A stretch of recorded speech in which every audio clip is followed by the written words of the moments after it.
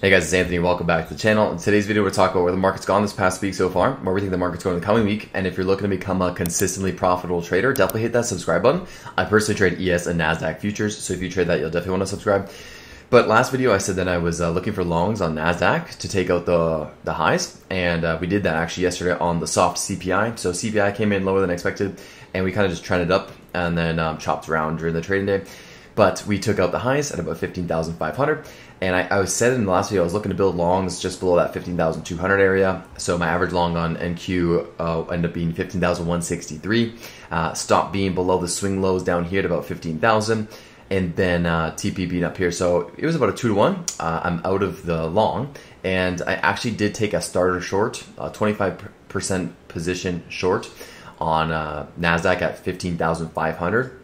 I took it yesterday. It was 15,501. Like after I took profit here, I just thought, we took out liquidity, so let me get in a starter short after we took out liquidity.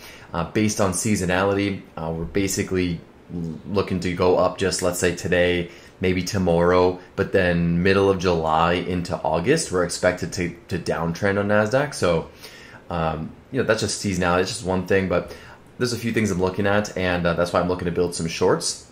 We had the dollar really be extremely weak. So if you just see the dollar, obviously really, really low. I have this alert set for 99.6 because I think that could be a bottom. We already did take out all the recent lows. And again, when the dollar is weak, NASDAQ and S&P 500 trend up. I said this plenty of times. So now that we took out the lows, at least I can get a little more confident that we may find support somewhere soon and then bounce back up. And when we bounce back up, we'll see some weakness for the NASDAQ. But right now, obviously very, very weak. It's 7:30 and at 8:30 we have PPI coming out. So we'll see if PPI is soft and this pushes down more and we get another push up on the NASDAQ and ES one more time maybe, and then start to trend down in the coming weeks. But again, if you just look at this chart from left to right, we've only been trending up. So realistically, no one should be saking shorts. I know I said I took a starter position short at 15,500, but there's just a few things I'm looking at. I'm basically just watching for us to pull back into the 15,300 area in the coming 2 weeks. And once I get more confirmation of that turn, then I'll add more to the position. But for now, starter short at 15,500. Hard stop being at about 15,800. But I'm just going to be looking to scale in as the days go on. So, again, expecting, VIX is still super weak. VIX did fill the gap. I said last time that, every time we've had this push up, we kind of just dump to new lows. So maybe this pushes down to new lows. We get down to about 12.6 on the VIX, and then that's like the top. Very possible. So just be watching the VIX. Again, every single time we've had this push up, we went to new lows, push up, went to new lows. So we could find some support at about 13 or just below 13, and then that's where there'll be a short opportunity. But for now, intraday, definitely only look for longs. Like today, intraday, I'm going to be looking for longs on ES and NQ. ES, we just slightly took out yesterday's high.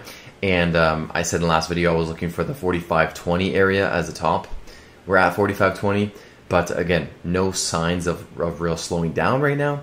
But once we find some bottoming with the dollar, once we find some bottoming with the VIX, likely find a top, maybe 45.40 on ES. NQ maybe top out at about 15,650, maybe 15,700 this week, and then start to turn back down, trade into 15,300, possibly taking out the 15,040 swing low we just put in at some point in August. I just want to give you this update before we head into the trading day. Again, just looking for intraday longs on NQ and ES, but starting to build swing longs on NQ, and I'll wait for more confirmation with the VIX, the put to call ratio, and DXY. Once I have confirmation of that and price action on NQ, when we kind of find a top and really pull back. We've just been kind of trending and floating straight up overnight.